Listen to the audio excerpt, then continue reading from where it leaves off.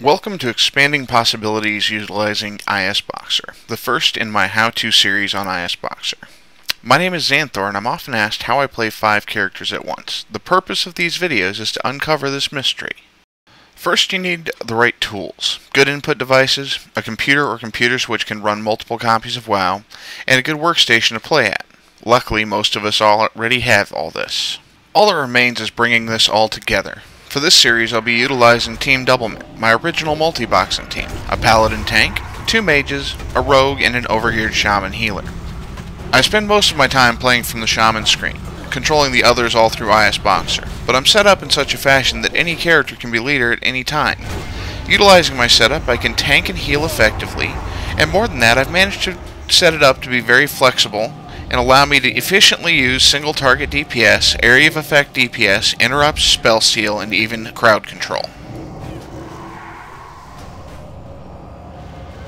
Some of the key technologies that allow this hybrid team to work include WoW's interact with target hotkey combined with the click to move and an FTL targeting system.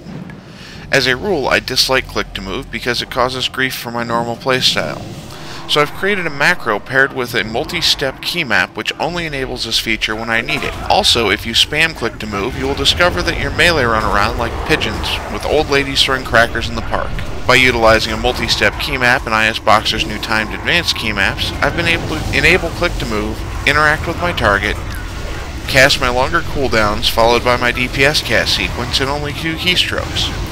Each macro actually activates on the key down or key up action, so it's like I'm pressing all the keys, but it just gets it done in less physical strokes for me. The Focusless Targetless Leaderless System, or FTL, is a system which allows seamless transition between characters and a persistent and immediate assist each time you cast a hostile spell. Setting this up used to take hours of work, and any changes I found very time consuming as well. With ISBoxer, you can use this powerful targeting system in about 40 seconds thanks to the setup wizard. On the other hand, if you're like me and don't like wizards that much, you can also set it up very easily and have complete control over it. It's very nice to have this power set up in ISBoxer.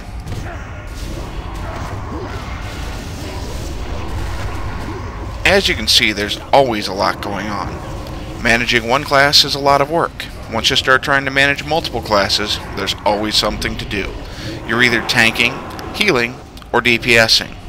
Sometimes you're trying to make sure that you steal a spell, other times you're trying to make sure that the mobs are positioned right. On Prince Keliseth, I use a little bit of light area of effect spells to take care of the adds, and I find myself frequently changing targets. Keliseth is a mage, so he tends to jump around, and with the constant flow of adds, you can easily find yourself overwhelmed. Then you move on to Scarvold the Constructor. He's pretty straightforward, but it demonstrates how effective my system is for both melee and ranged for maintaining some mobility and switching targets quickly. I'm able to take Scarvold down very low in health and immediately switch to Dalrun, a feat most pickup groups can't manage. Then when Dalrun dies, I switch back to Scarvold and everything's finished off cleanly. Ingvar has given me the most trouble in Utgard Keep.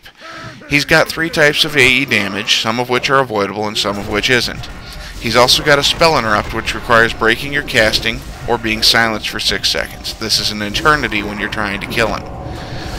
With the large AE blast that occurs between phases, you also have to reposition everybody to where they're out of line of sight. I've found much difficulty getting everybody in position and spreading out, but with the tools provided by ISBoxer, I'm able to do all this effectively.